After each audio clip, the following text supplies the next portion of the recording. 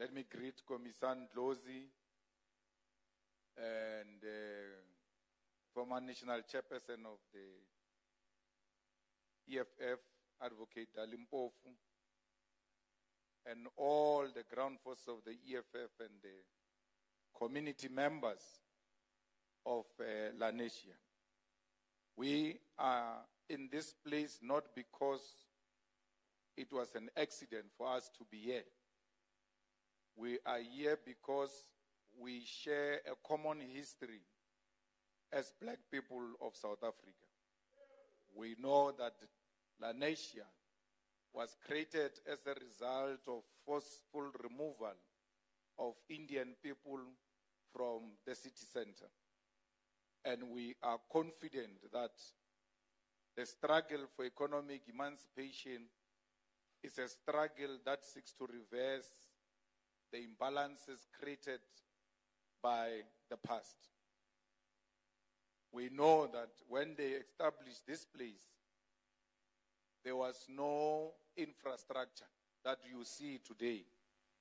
But because of the hard work of the people of Lenasia, we were able to achieve what we have achieved out of our own hard work.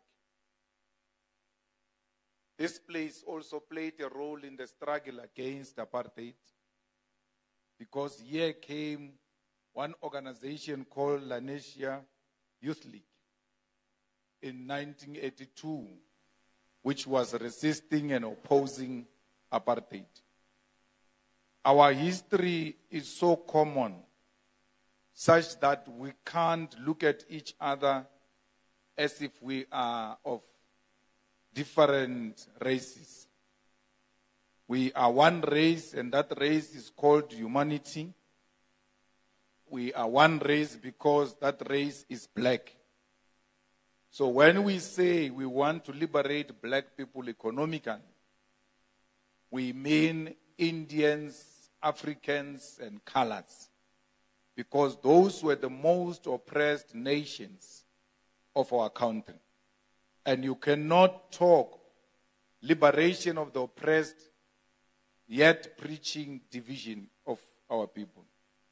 We are the only organization that is hated for calling for unity of Africans.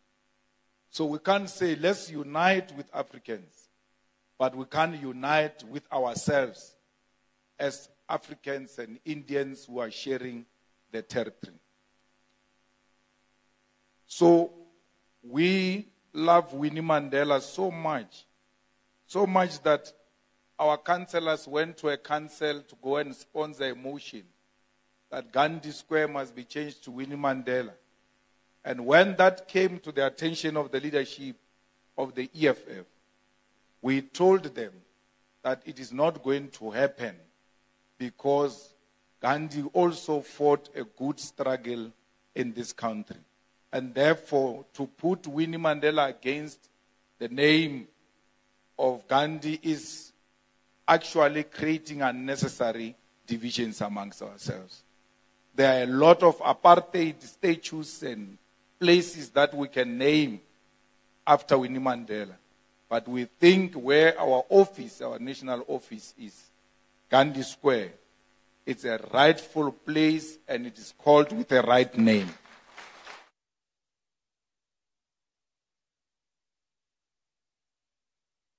The EFF wants to protect all our people and wants peace and stability in our country. We are one organization that if we are given a responsibility, it will not take us 3 months to reduce crime close to nothing. Because we will not be the kind of government that will smile with criminals. We will not be the kind of government that will arrest men and women who took out AK-47 against the police who are carrying 9mm. Once you take such a dangerous weapon meant for war against the police, you must know you have made an appointment with your maker. because no one must point a dangerous weapon.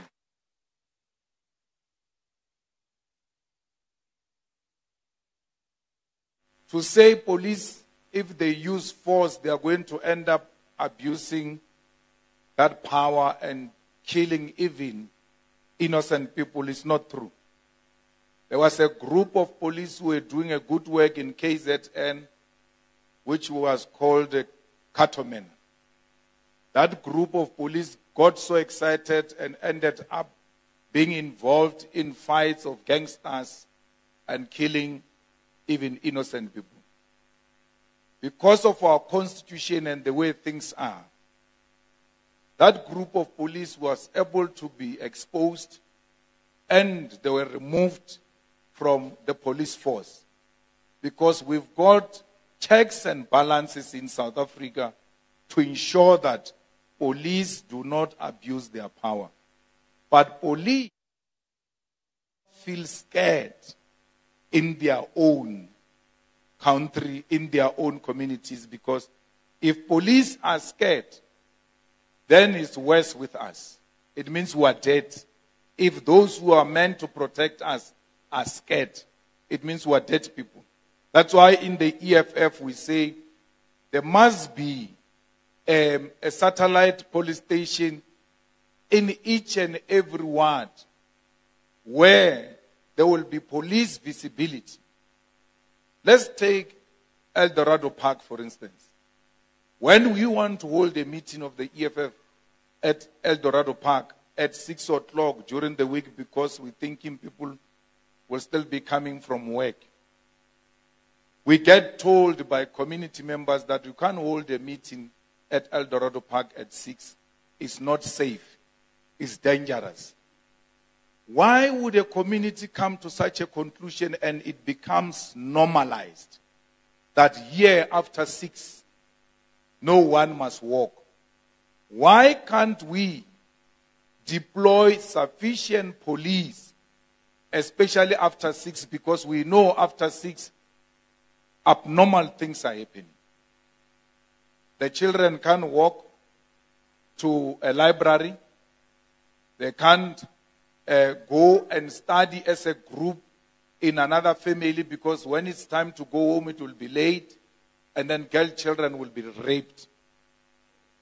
We cannot have it as normalized that in Lenasia, children get kidnapped and people are asking for ransom money for those children to be released. And we thought it was children, Komisandlos. They now even kidnap old people and demand all kinds of money, and which means that the people of Lenasia will live in fear. And we cannot allow a situation where criminals are not scared and law-abiding citizens are scared. It's supposed to be the other way around, where law-abiding citizens are the happiest and those who break the law, they are very scared. But in South Africa, you want to live happily, you must be a member of a gangster or belong to a gangster. And those who don't belong to a gangster, when the darkness starts here in Lenasia, we're all running to our houses.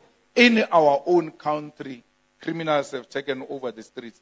Hence, the EFF says, we need patrollers. Not just patrollers, but patrollers who have resources and they can defend themselves. We want to hire no less than 100,000 officers in less than a year and put those boots on our streets and make sure that our people are looked after. Both here in Lenasia, the formal place, and even in the informal settlement. Because under the EFF, there will not be informal settlement. We will formalize it. And if they don't want to formalize, we'll forcefully formalize them. Because they can't stay in an area where there is no road. Where a person, Buddhali, just comes and put a shack where the taxi must go in, where the ambulance must go in. There will be law and order. And when we speak about Lenasia, we speak of everyone, Indians and Africans, both in the formal and informal settlements, will receive the necessary protection.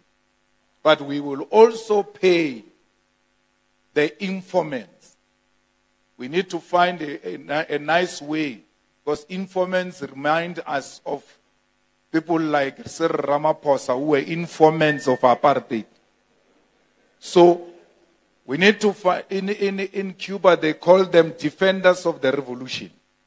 So we need to find a nice way of calling these informers, because the EFF government is going to give them money. How do you have crime intelligence that pays 300 rand per informer who gave them information about a dangerous situation where an Indian businessman is being kidnapped? We know where this man is. These people are demanding 10 million. If you do this, do that, you are going to find them at that place. They do exactly that. They find this person who kidnapped an Indian businessman. They save 10 million from that family and then give an informant 300 rand. And this informant takes a high risk by giving such dangerous information to the police. So informants are going to be paid properly so that they put their ears and their eyes on the ground and they know, if I deliver a successful information, I'm going to get enough money to support myself and my children. So we need to reclaim the streets by ensuring that police are there, patrollers are there, and informants are there, and our people become police themselves by not buying stolen goods. Because we make crime to flourish by buying stolen goods. A person comes with a laptop without a charger and sells it to you, or you'll make a plan with the charger.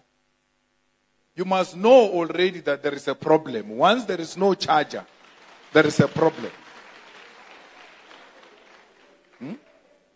You buy a TV, it doesn't have that cord of plugging. You know this was stolen. So we must not buy stolen goods. We want to ensure that we stop load shedding. Load shedding is man-made. It's not God-given. If you want to see that for real, load shedding is man-made, just remember when the World Rugby Cup was playing.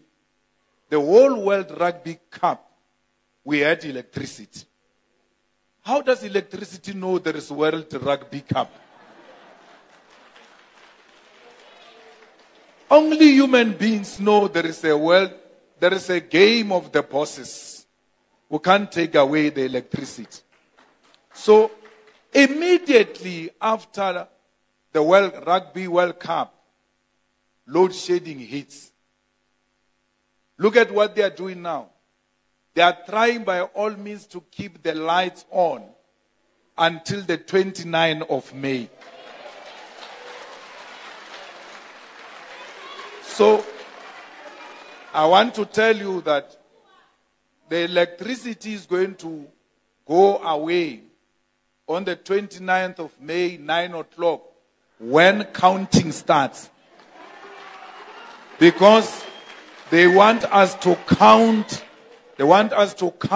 in darkness so that they can steal the elections the same way they stole elections here in Gauteng. So, it is because it's a human being's problem. It's not any other problem. We need to fix coal power stations and make sure those power stations are used optimally for the benefit of our people. But we need you to convert, because we spend a lot of electricity on heating, like on geysers. Why should we have electricity geysers when there is gas geysers? As part of government intervention to save electricity, we will give our people free gas geysers in exchange for your electric geyser, so that we save electricity. Why should we have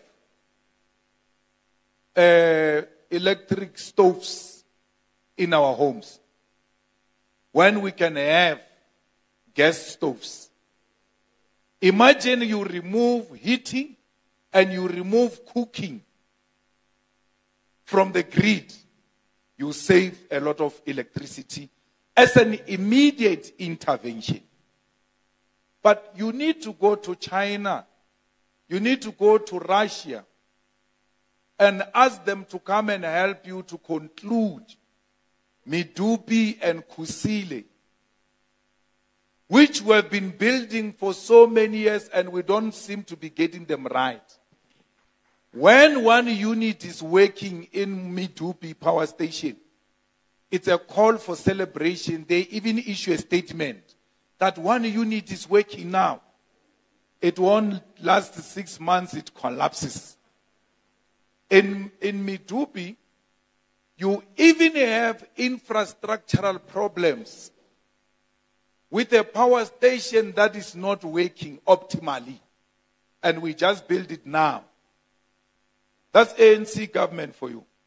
Spend 8 billion on something that is not working, even now.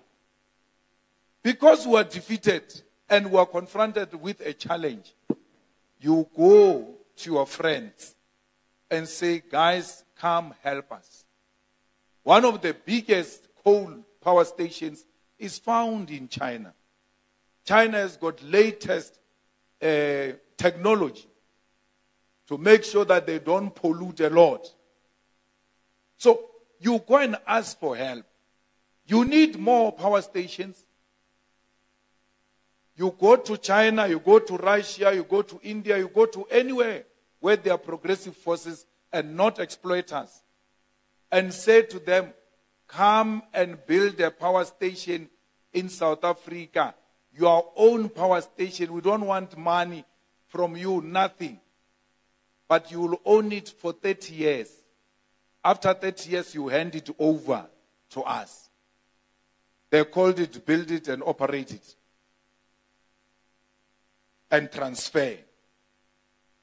So, build it. Imagine if we had allowed the Chinese or any other one with capacity to build a power station under BOT in 1994.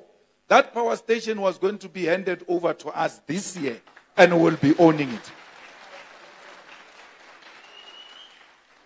Why should you have a problem of electricity in South Africa when there is so much solution, yet your exploiters are saying close down your coal? Close down the coal, destroy coal power stations. After saying that, they place an order for coal. You don't use it, but bring it here, I'll use it. And then we allow such stupidity. They even give us money. They buy us to get into trouble. How do I destroy a coal power station of 1,000 megawatts if there is no alternative 1,000 megawatts? I want green energy.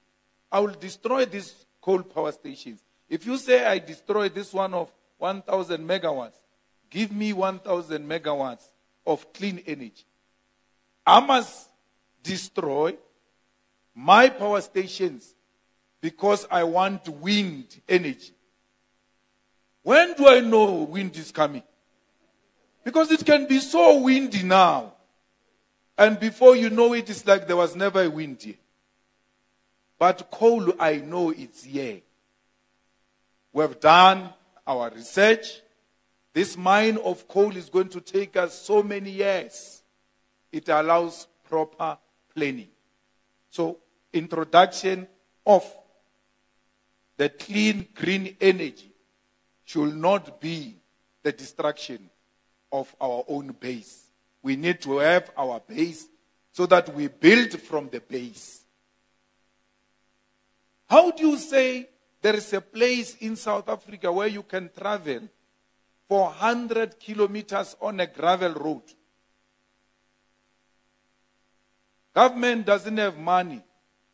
But there are men and women here who have money. There is Robert Gumede.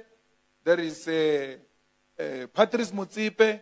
There should be many other Indians with money. You say to them, come and bid here to build a road on BOT. Build that road and put a toll gate. Not this thing they were putting here of e-tolls. And our people are going to pay for using that road because our people don't want free things. They want development and they will pay for it. You build it, you operate it, you transfer it back to us. After you made your money and you made your profit, that road will never expire because it's a quality road. So why must we be worried? So, when we say we want to own the land, we don't mean we are going to take these beautiful houses of Lenasia from you. We mean the state is the custodian of the land. Let me tell you this. The state is the custodian of water. This water you drink, it is owned by the state. It gets provided to you by the state. But you never opened your tap one day and felt less ownership of that water. That's why you even call it my water. My water. But if we say, show us the paper of ownership of this water, you don't have it. So why do you say, no, if the state owns this thing, we're going to feel less? No, the land is ours. The property on top of the land, it's yours. We want to collect all of this land so that the unutilized land must be given to those who will use it. There are people who have 100 hectares. One individual, 100, is a very successful farmer on 10 hectares. It has been like that for many years. He has never expanded beyond 10 hectares. But it's got 100. So many of you have got ideas on how you can do farming. But the most expensive thing is the land. So we take the land. No one gets moved from where they are staying. No factory gets moved. Nothing. They are yours. Then we look at where the land is not being used. We'll come to you as an owner. Okay, what is the plan here? No, I'm fine here. What? Okay, let's take this one. Allocate it to others. Before you know it, there are 5 farmers. Each have got their own portion in a land that used to be owned by one. If many people flourish, we all flourish. But if it's one individual that gets to be celebrated for being rich in Lenasia and the rest of others are poor, there shouldn't be these informal settlements that we're talking about. We should have identified land and then allocate it to our people in such a way that they settle like human beings and not sardines. There is no dignity. There's no dignity in how our people are settled. In Alexandra, if you go to Alexandra, you'll be shocked. The situation is so bad. And there is a piece of land just next to Alexandra, owned by Wits University. What are the plans with that land? When Dalimpofu was at Vets, they were owning that empty land. He left. His son, Mbuyiseni Ndlozi, went. Vets was still owning that land. Did nothing on it. He left. Now, Mbuyiseni's son, Ratana Malema, will go to Vets. The land is still owned by Vets. Nothing is being done on that land. Yet, next to it, people are staying like sardines. And don't talk about it because you are going to scare the investors. We must allow our people to stay in that situation, in squalor, because some investor is going to be offended. You know, had we given our people free education in 1994, we were not going to need free houses or social grants. Comrade Carl, 1994 should have been about free education. Rich or poor, every child must go to school and be educated.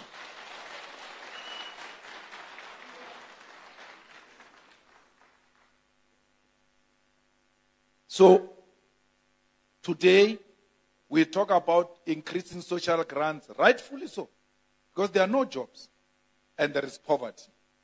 But there is no poverty in education. If you look at there are unemployed graduates. I'm not disputing that. But if you look at amongst the percentage amongst the graduates, it's very low of unemployment, which is a scientific confirmation that education is a weapon against poverty.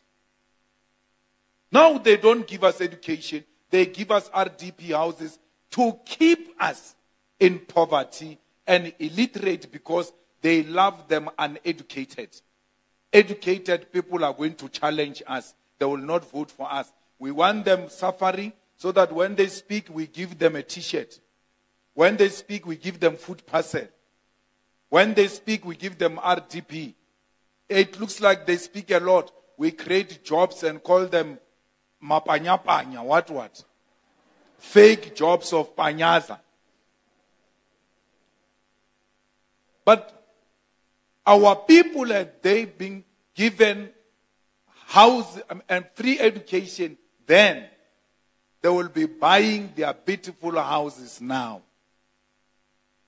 That's why EFF insists on education. We want to make education fashionable. And that's why we say in the EFF, if you don't have matric, you can't go to parliament. We're not discriminating against anyone. We're simply saying you need to go to school. Of course, we've got elders amongst us who can't ask our elders for matric certificate. But if Provincial Secretary Mushe does not have matric, what was he doing all along? Because we got freedom in 1994. What were you doing? You can't say I was being prevented from going to school and. In the EFF, education is what will get you to succeed. We're going to support small business in the EFF because small business is the one that creates jobs. So, how do you support small business? All the food that is eaten at Sun City. What is the name of Sun City? Prison. John Joburg Prison. All the food that is eaten there must be produced here by locals here. All the food that is eaten at schools called feeding scheme must be bought here. What is so special about a tomato from Limpopo? Huh? You want to eat tomato, you must wait for a truck to come from Limpopo to come and give your children tomato in a feeding scheme. We can grow it ourselves here, knowing very well that we've got a customer, and that customer is our school. It's our prison. We always say children must go to school for free. They are not paying school fees. as if school fees is what makes education. No. Education is made by those buildings, by books, by uniform. You give them all of that. You say, no, you are poor, Shem. No, don't pay school fees, you are poor. But when it comes to buying uniform, they are rich. You say to them, buy uniform. How do you say I'm poor to pay a 200 rand school fees, but I'm rich to buy a 1,000 rand uniform? It can't be. There is some abnormality, some craziness that is going on. You give prisoners uniform for free, but you don't give school kids uniform for free.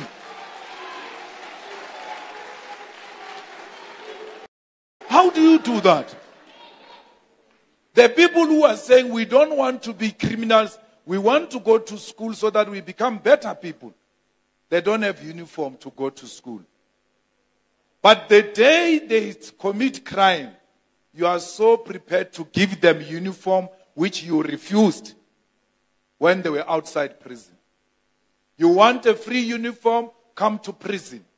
That's what they are saying. You want free food, come to prison.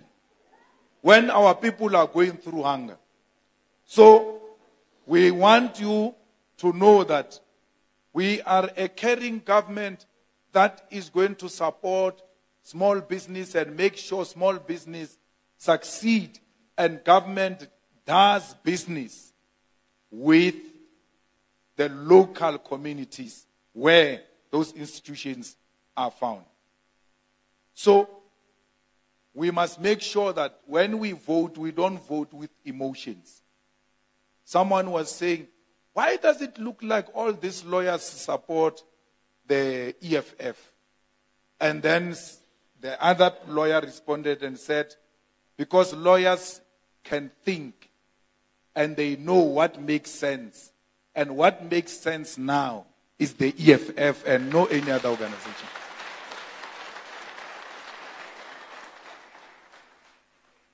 So be rest assured, this is your home, the EFF. It's a home of Indians, it's a home of colored, it's a home of whites, it's a home of Africans. Even white people are allowed. Here's a white man here. I don't think he's still white because he has rejected that privilege long time ago when it was not fashionable amongst white people to reject such privilege and joined our struggle. That's why Carl can join.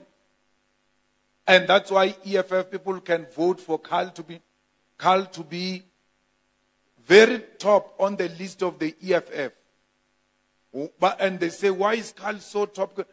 Are you questioning democracy? But Carl's top was EFF trying to tell white people, we have no problems with white people. That's why we even vote for them to go to parliament to represent the EFF. You know, our people are being killed in Palestine.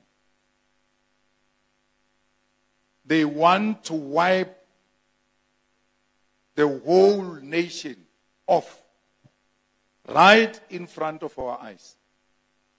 They have occupied Palestine, and we who know what is occupation should have an appreciation of what the Palestinians are going through. We know when they call an organization a terrorist organization, what do they mean? Because even this ANC was called a terrorist organization when it was fighting for its own people.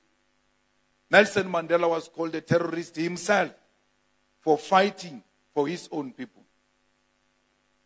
The Palestinians are fighting for self-determination. They want their land back from the occupiers. And what the occupiers do, in return, they kill Palestinians. So, we cannot fold our arms and pretend that we don't see what's happening in Palestine. If there is no peace in Palestine, there won't be peace the whole world amongst those who love peace. No any part of the world must be characterized by war. We just enjoyed Eid now as Muslims. I hope as you are eating, you are dedicating also to those children and women who are being butchered. They didn't have Eid. Instead of having Eid, they were fed missiles, guns. Once they try to come together to pray, they are a threat to a certain group, and it kills all of them. Even kills UN staff members. Even bomb a hospital. Bomb a refugee camp. Let me tell you, even if the general of Hamas is in that hospital, once he runs into that hospital, it's done. We can't do anything anymore. You can't bomb a hospital because you say there is Hamas in a hospital. You have to find other ways to get to Hamas without bombing a hospital or a refugee camp. It's not called a refugee camp for nothing. That's why we took them to ICJ. That's why we support that decision. Because once you start bombing UN staff members, bombing refugee camps, you are violating international law. You are committing genocide. That is in violation of international law. You kill journalists. We don't love some of them here in South Africa, but we can't kill them. Journalists, whether you like or you don't like, you can't kill them. If anything, you must protect their freedom to report freely without any form of intimidation. So, why would a Muslim, a true Muslim, vote for DA that supports apartheid Israel, which is committing genocide? When you vote for DA, you are allowing what is happening in Palestine to happen. Because we in the EFF marched to Israel embassy and told them to leave because we can't share a territory with murderers. We only want to share land with peaceful people. We did not end it there. We proceeded to take it into Parliament. And we took a resolution in Parliament that South Africa must cut ties and remove the Israeli embassy. The ANC that pretends to care about Muslims is the one that must implement that decision. They are not implementing it. The support of the ANC for struggle of Palestine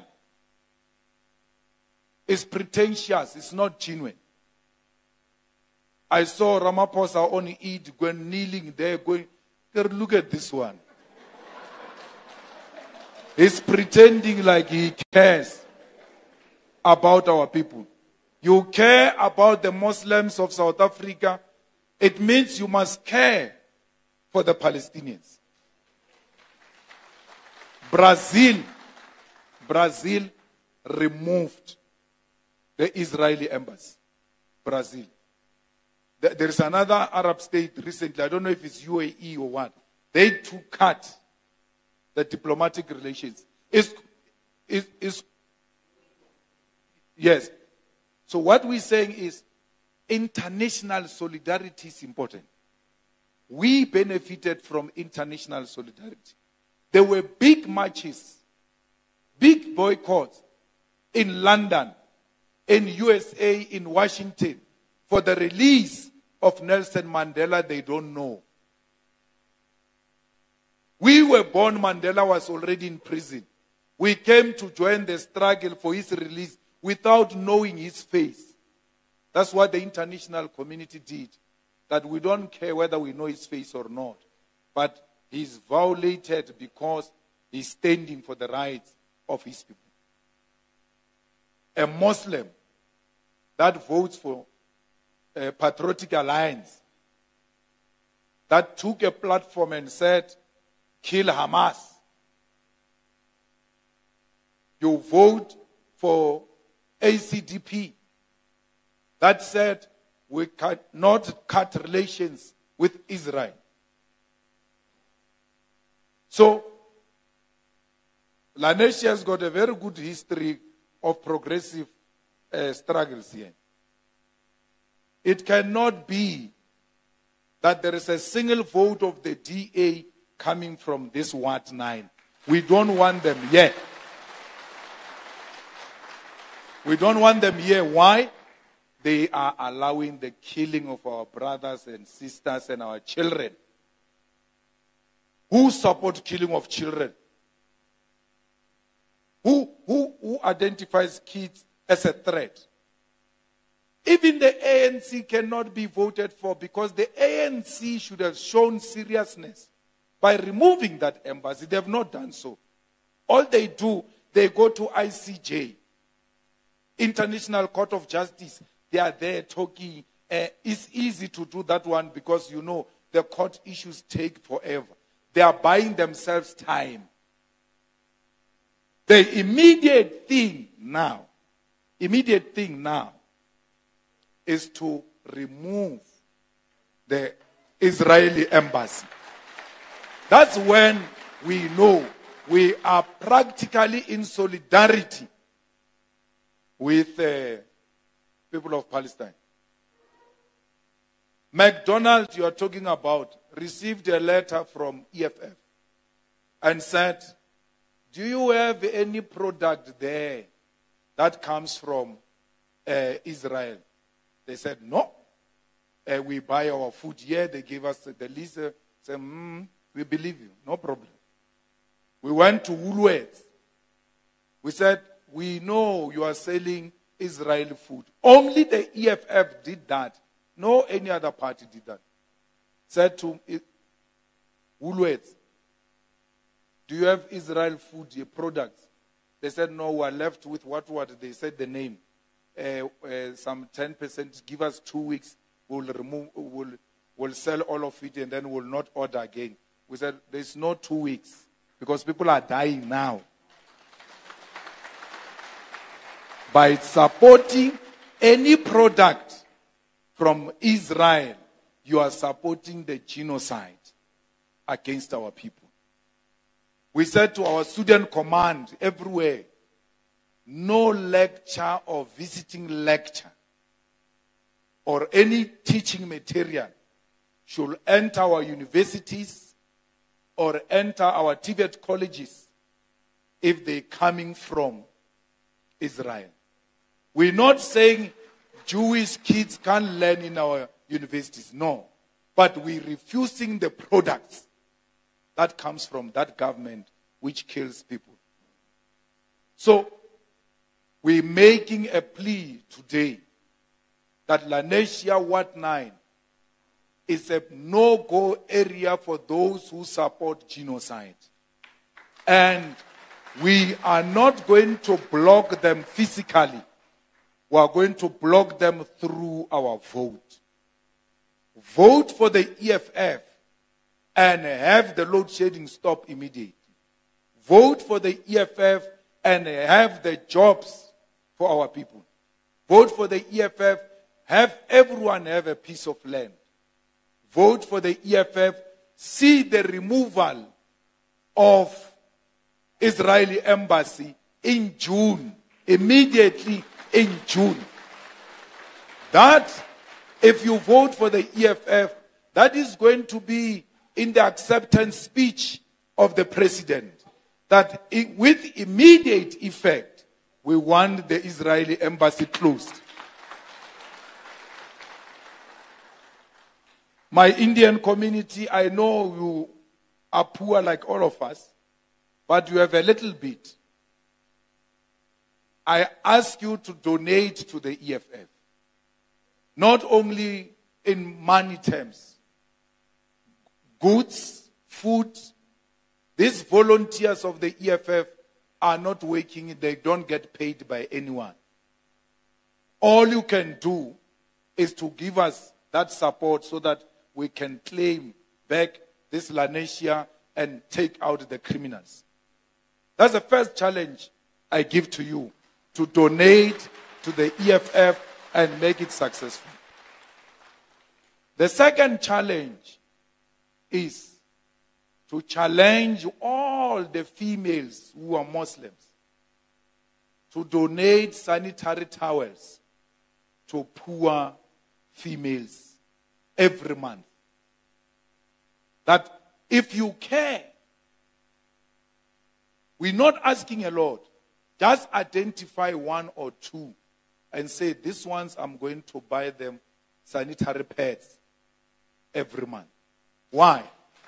Because those girl children who come from poor families, when they experience nature, they don't even go to school because they are ashamed. You give them sanitary pads, you restore their dignity and their confidence. You are well-known business people. The good thing is that we can learn a lot from you. You're working hard, you've got successful businesses, you make our economy to be what it is because of your hard work. We want to learn from you.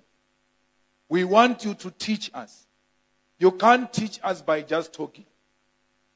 As an Indian family, each one of us must adopt one African child who is going to be under our family mentorship and say, you come here, we want to teach you how business works.